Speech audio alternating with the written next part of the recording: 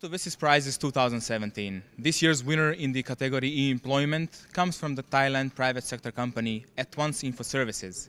Wilai, would you please tell us a bit more about your project and what this prize means to you? Yes, the social networking for health is our project. It's a social networking working between the local hospital and the volunteer. This is applications on the mobile can help the volunteer to work with the local hospital efficiency, accuracy, and in the urgent case, they can help immediately. The price for WSIS is very important to us and all Thai people because WSIS prize is a guideline to transform Thailand to Thailand 4.0.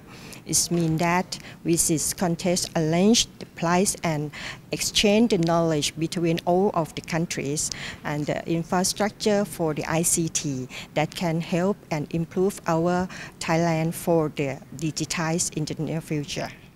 Speaking about the future, could you please tell us a bit more about the future plans for your project and how do you envisage that it will impact the society in Thailand? Yes, sure. Our project will expand more and more and to the nationwide, not just only expand in terms of development. We're quite sure that we're trying to develop more efficiency on the applications on mobile for health, and this is very useful for the poor people to access the health care nationwide. I think this will help our Thailand for the all nationwide to improve the health care. United Nations Sustainable Development Goals are also covering health. How does your project impact this Sustainable Development Goal?